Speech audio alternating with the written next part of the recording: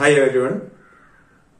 Dissolution of partnership കഴിഞ്ഞ ക്ലാസ്സിൽ നമ്മൾ പഠിച്ചത് ഒരു പാർട്ണർഷിപ്പ് ഫേമിന്റെ ഡിസൊല്യൂഷനുമായി ബന്ധപ്പെട്ട് ഒരു ഫേം തയ്യാറാക്കേണ്ട പ്രധാനപ്പെട്ട 3 അക്കൗണ്ടുകളാണ്.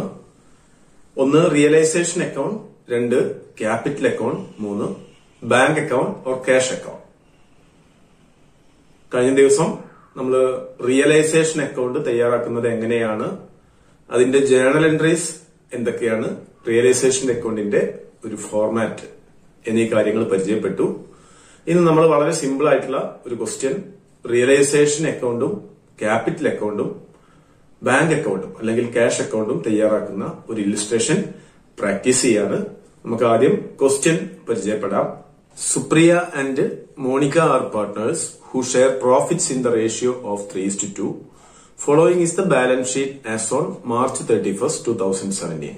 രണ്ട് പാർട്ട്നേഴ്സ് ഉള്ള ഈ ഫേമിന്റെ 2017 മാർച്ച് 31ന്റെ ബാലൻസ് ഷീറ്റ് ആണ്. Cash at bank, stock, sundry debtors, less provision, fixed assets, then capital accounts of Supriya and Monica, sundry creditors, reserve fund. ഇത്രയും അസറ്റ്സും ലാബിലിറ്റീസും ഡീറ്റെയിൽസ് ആണ് തന്നിട്ടുള്ളത്. Then the firm was dissolved on March 31st, 2017. March 31, 2017 ഈ firm അടച്ചുപൂട്ടാൻ തീരുമാനിച്ചു. Dissolution നടക്കുകയാണ്. Close the books of the firm with the following information.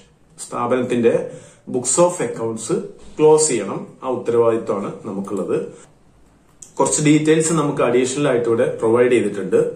Number 1, debtors realised at A discount of 5%.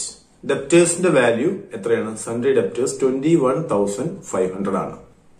ഡെപ്റ്റേഴ്സിന്റെ value 5% കുറച്ചിട്ടാണ് നമുക്ക് realise ചെയ്യാൻ കഴിഞ്ഞിട്ടുള്ളൂ. Debtors 21,500 കിട്ടാനുണ്ട്, പക്ഷെ 5% കുറവാണ് നമുക്ക് എമൗണ്ട് റിയലൈസ് ചെയ്തത്. Then stock realised at ₹7,000. Stock നമ്മൾ സെയിൽ നടത്തിയപ്പോ 7,500 രൂപ വരെയുള്ള സ്റ്റോക്ക് 7,000 രൂപക്കാണ് വിൽക്കാൻ കഴിഞ്ഞത്. Then fixed assets realised at ₹42,000. സ്ഥാപനത്തിന്റെ 36,500 രൂപ വരെയുള്ള ഫിക്സഡ് അസറ്റ്സ് 42,000 രൂപക്ക് വിറ്റു. അത്രയും ക്യാഷ് കിട്ടിയിട്ടുണ്ട്. Then realisation expenses ₹1,500. ഈ റിയലൈസേഷൻ പ്രോസസ്സിന് വേണ്ടി 1,500 രൂപ ചെലവ് വന്നിട്ടുണ്ട്. Creditors wear paid in full. ക്രെഡിറ്റേഴ്സിന്റെ amount, അവർക്ക് കൊടുക്കാനുള്ള എമൗണ്ട് 48,000 ആണ്. അത് മുഴുവനായിട്ട് കൊടുത്തു തീർത്തു. Then prepare necessary ledger accounts. നമുക്ക് ഇതിനാവശ്യമായിട്ടുള്ള ledger accounts തയ്യാറാക്കാനാണ് question. Necessary ledger accounts എന്ന് പറയുമ്പോൾ ഏതൊക്കെയാണ്? 1 realisation account, 2 partners capital account, 3 cash അല്ലെങ്കിൽ ബാങ്ക് അക്കൌണ്ട്.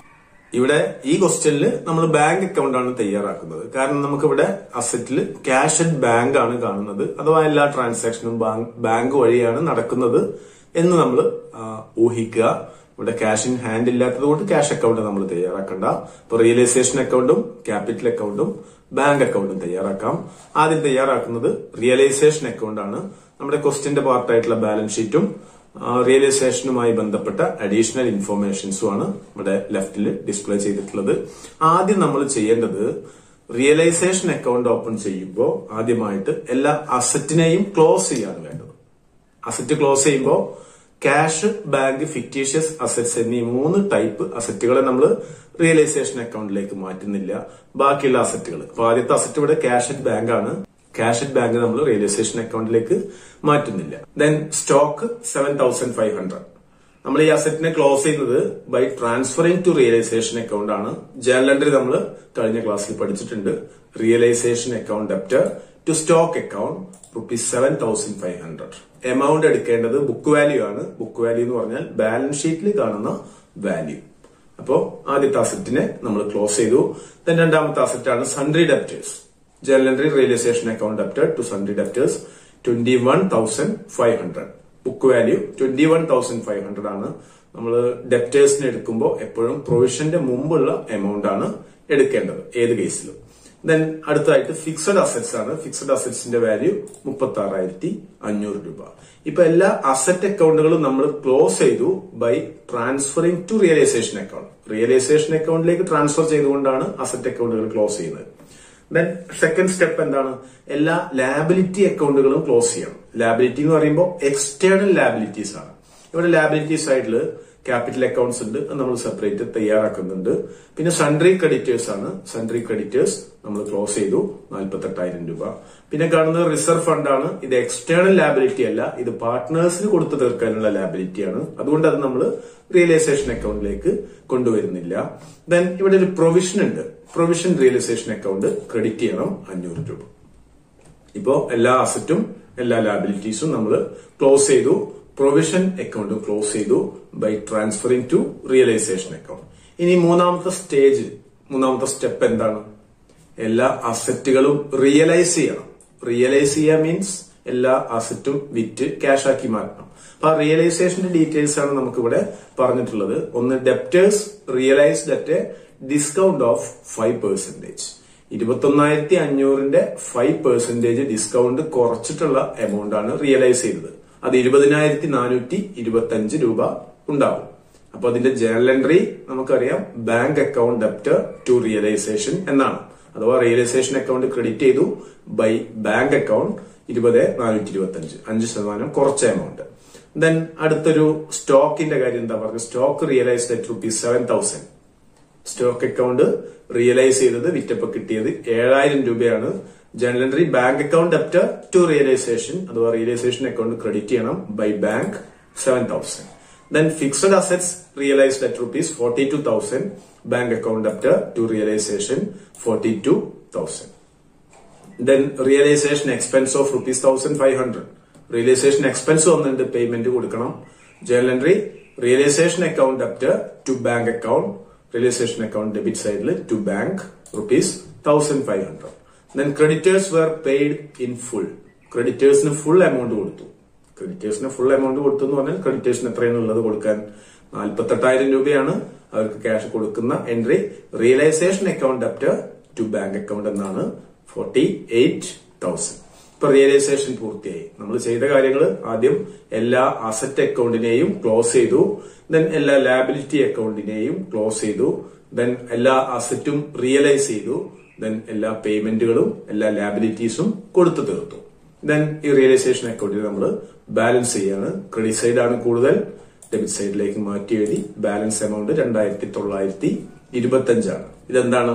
ഇത് റിയലൈസേഷൻ പ്രോഫിറ്റ് ആണ്. ഈ പ്രോഫിറ്റ് ആർക്കുള്ളതാണ്? പാർട്ട്നേഴ്സ് ക്യാപിറ്റൽ അക്കൗണ്ടിലേക്കാണ് ട്രാൻസ്ഫർ ചെയ്യേണ്ടത്. ഏത് റേഷ്യോയിലാണ് ട്രാൻസ്ഫർ ചെയ്യേണ്ടത്? ഇവരുടെ പ്രോഫിറ്റ് ഷെയറിംഗ് റേഷ്യോയിൽ. അത് 3:2 ആണ്. അപ്പോ രണ്ട് പാർട്ട്നേഴ്സ് എന്ന് പറയുന്നത് സുപ്രിയാസ് ക്യാപിറ്റൽ അക്കൗണ്ടിലേക്ക് 2,925 ഇൻറ്റു 3/5 1,755. അടുത്തത് മോണിക്കയുടെ ക്യാപിറ്റൽ അക്കൗണ്ടിലേക്ക് 2,925 ഇൻറ്റു 2/5.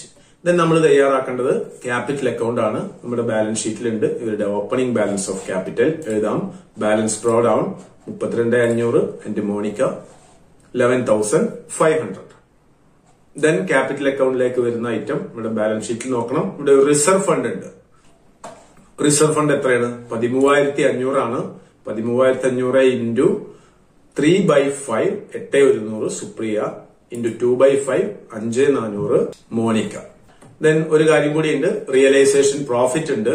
ജേണൽ എൻട്രി നമ്മൾ എഴുതിയത് realisation account debtor to സുപ്രിയാസ് capital to മോണിക്കാസ് capital, അഥവാ സുപ്രിയയുടെ ക്യാപിറ്റൽ ക്രെഡിറ്റ് ചെയ്യേണ്ടത് 1,755, മോണിക്കയുടെ ക്യാപിറ്റൽ അക്കൗണ്ട് ക്രെഡിറ്റ് ചെയ്യേണ്ടത് 1,170. ദെൻ ഈ ക്വസ്റ്റ്യനിൽ ക്യാപിറ്റൽ അക്കൗണ്ടിനെ എഫക്ട് ചെയ്യുന്ന മറ്റു കാര്യങ്ങളൊന്നുമില്ല. വേറെ എൻട്രി ഒന്നും ക്യാപിറ്റൽ അക്കൗണ്ടിലേക്ക് വരാനില്ല. അതുകൊണ്ട് നമ്മൾ ഈ ക്യാപിറ്റൽ അക്കൗണ്ടിനെ ബാലൻസ് ചെയ്യാണ്.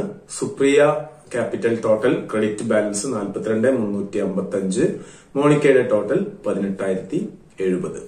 അപ്പൊ സുപ്രിയക്ക് സ്ഥാപനത്തിൽ total closing balance of capital ആയിട്ട് 42,355 രൂപയുണ്ട്.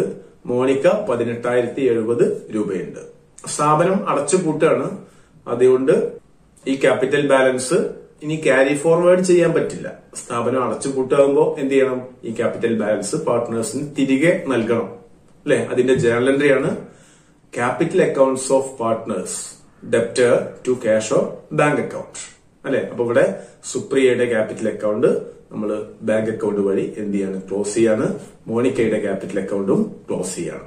Journal entry സുപ്രിയാസ് capital account debtor to bank account 42,355, മോണിക്കാസ് capital account ഡെപ്റ്റ് to bank account 18,070. ഇപ്പൊ ക്യാപിറ്റൽ അക്കൗണ്ടും ക്ലോസ് ആയി. ദെൻ ഇനി ക്ലോസ് ചെയ്യപ്പെടാതെ നിൽക്കുന്ന ഒരു അക്കൗണ്ട് ഉണ്ട്, അതാണ് ക്യാഷ് അറ്റ് ബാങ്ക് അക്കൗണ്ട്. അപ്പൊ നമ്മളൊരു ബാങ്ക് അക്കൗണ്ട് തയ്യാറാക്കണം. ഇപ്പൊ നമ്മുടെ റിയലൈസേഷൻ അക്കൗണ്ട് ഉണ്ട്, നമ്മളിപ്പോ തയ്യാറാക്കിയ ക്യാപിറ്റൽ അക്കൗണ്ട് ഉണ്ട്. ബാങ്ക് അക്കൗണ്ട് തയ്യാറാക്കാൻ വേണ്ട വിവരങ്ങൾ ഈ റിയലൈസേഷൻ അക്കൗണ്ടിലും ക്യാപിറ്റൽ അക്കൗണ്ടിലുമായിട്ടാണ് ഉള്ളത്. ആദ്യം നമ്മൾ ബാങ്ക് അക്കൗണ്ടിന്റെ ഓപ്പണിംഗ് ബാലൻസ് എഴുതണം. Opening balance എവിടെയാണുള്ളത്? Opening balance of bank account നമ്മുടെ ഗിവൺ ബാലൻസ് ഷീറ്റിലുണ്ട്. അത് എത്ര രൂപയാണ്? 40,500 രൂപയാണ് ബാങ്ക് അക്കൗണ്ടിന്റെ ഓപ്പണിംഗ് ബാലൻസ്. ദെൻ ഇനി ബാങ്ക് ട്രാൻസാക്ഷൻസ്. ഇവിടെ റിയലൈസേഷൻ അക്കൗണ്ടിൽ കുറച്ച് ബാങ്ക് ട്രാൻസാക്ഷൻസ് ഉണ്ട്, ക്യാപിറ്റൽ അക്കൗണ്ടിലും ബാങ്ക് ട്രാൻസാക്ഷൻ ഉണ്ട്. ആ ബാങ്ക് ട്രാൻസാക്ഷൻ എല്ലാം തന്നെ നമ്മൾ ബാങ്ക് അക്കൗണ്ടിലേക്ക് പോസ്റ്റ് ചെയ്യുക. അതായത് ബാങ്ക് അക്കൗണ്ടിന്റെ ഡെബിറ്റ് സൈഡ് എന്ന് പറഞ്ഞാൽ റിസീപ്റ്റ് സൈഡാണ്. എല്ലാ റെസീപ്റ്റുകളും ഇതിൽ എഴുതാം. റിയലൈസേഷൻ അക്കൗണ്ടിൽ നോക്കുക, ഡെപ്റ്റേഴ്സിന്റെ റിയലൈസ് ചെയ്ത എമൗണ്ട് അല്ലെ, ക്യാഷ് കിട്ടിയത് 20,425. Bank account ഡെപ്റ്റ് to realisation 20,425. Then മറ്റൊരു 7,000 രൂപ. ദെൻ 42,000 രൂപ ഫിക്സഡ് അസറ്റ് റിയലൈസ് ചെയ്ത് കിട്ടിയത്. അപ്പോൾ കിട്ടിയ ക്യാഷ് മുഴുവൻ ഓപ്പണിംഗ് ബാലൻസിനോട് കൂടി. ദെൻ പേയ്മെന്റ്സ് ഉണ്ട് അല്ലെ. എന്തൊക്കെയാണ് payments? Realisation account ഡെപ്റ്റ് to bank, ഇത് റിയലൈസേഷൻ എക്സ്പെൻസിന്റെ 1,500 രൂപ. ദെൻ ക്രെഡിറ്റേഴ്സിനുള്ള പേയ്മെന്റ് 48,000 രൂപ. ദെൻ ക്യാപിറ്റൽ അക്കൗണ്ടിൽ നിന്നുള്ള പേയ്മെന്റ് ആണ്. സുപ്രിയയുടെ ക്യാപിറ്റൽ അക്കൗണ്ട് സെറ്റിൽ ചെയ്തു. സുപ്രിയാസ് capital account ഡെപ്റ്റ് to bank account. അപ്പൊ ബാങ്ക് അക്കൗണ്ടിൽ ബൈ സുപ്രിയാസ് ക്യാപിറ്റൽ 42,355. ദെൻ മോണിക്കാസ് ക്യാപിറ്റൽ എത്രയാണ്? 18,070. അപ്പോ opening balance of bank account plus cash received, then cash payments. Then നമ്മൾ എന്ത് ചെയ്യും? ബാങ്ക് അക്കൗണ്ടിനെ ബാലൻസ് ചെയ്യുക എന്നുള്ളതാണ് നമ്മൾ പഠിച്ചത്. ഇവിടെ നമ്മൾ ഈ ബാങ്ക് അക്കൗണ്ടിനെ ബാലൻസ് ചെയ്യാൻ ശ്രമിക്കുമ്പോൾ ബാലൻസ് ഉണ്ടാവില്ല. ഓട്ടോമാറ്റിക് ആയിട്ട് ഈ ബാങ്ക് അക്കൗണ്ട് ക്ലോസ്ഡ് ആയിട്ടുണ്ടാവും, നിൽ ബാലൻസ് ആയിട്ടുണ്ടാവും, സീറോ ബാലൻസ് ആയിട്ടുണ്ടാവും. അപ്പൊ നോക്കാം എങ്ങനെ. ക്രെഡിറ്റ് സൈഡ് ടോട്ടൽ 1,09,925 ആണ്. ഇവിടെ ഡെബിറ്റ് സൈഡിലും 1,09,925 ആണ്. നമ്മൾ ചെയ്തത് റിയലൈസേഷൻ അക്കൗണ്ട് വഴി എല്ലാ അസറ്റുകളെയും എല്ലാ ലാബിലിറ്റീസിനെയും ക്ലോസ് ചെയ്തു, റിയലൈസ് ചെയ്തു, അതിന്റെ പ്രോഫിറ്റ് ഓർ ലോസ് കണ്ടുപിടിച്ചു, ക്യാപിറ്റൽ അക്കൗണ്ടിലേക്ക് ട്രാൻസ്ഫർ ചെയ്തു. ദെൻ ക്യാപിറ്റൽ അക്കൗണ്ട് തയ്യാറാക്കി ക്യാപിറ്റൽ അക്കൗണ്ടിനെ ക്ലോസ് ചെയ്തു. ദെൻ ബാങ്ക് അക്കൗണ്ട് തയ്യാറാക്കി ബാങ്ക് അക്കൗണ്ട് ഓട്ടോമാറ്റിക് ആയിട്ട് ക്ലോസ് ആയി. ഓക്കെ, നമുക്ക് അടുത്ത ദിവസം മറ്റൊരു പ്രോബ്ലം കുറച്ചുകൂടി അഡ്വാൻസ്ഡ് ലെവലിലുള്ളത് ചെയ്യാം. Thank you.